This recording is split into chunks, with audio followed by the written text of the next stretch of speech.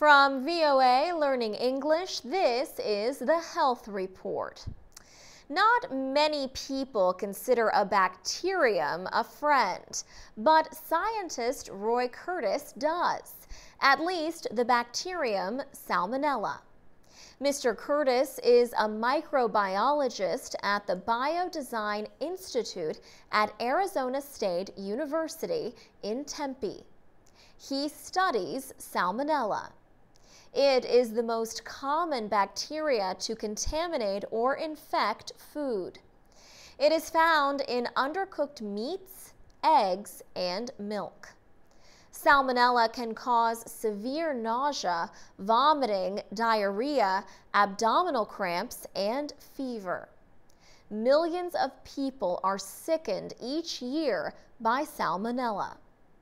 But a genetically modified version of the bacteria may someday be used as a weapon against cancer.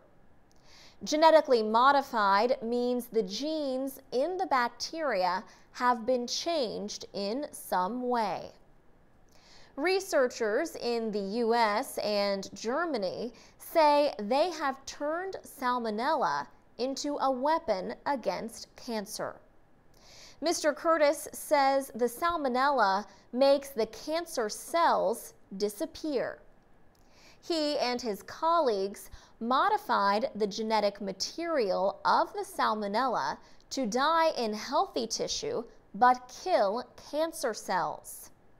They put human cancer cells into mice.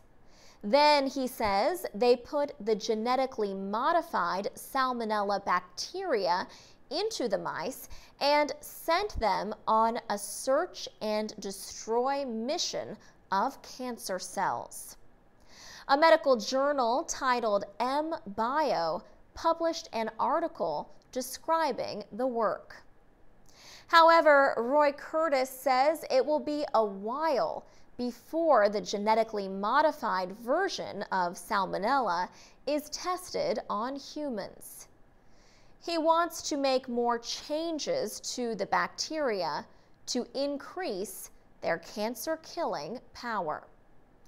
Salmonella would not be a standalone anti-cancer therapy. Instead, Mr. Curtis says he hopes it will be used in addition to traditional treatments. For VOA Learning English, I'm Alex Villarreal.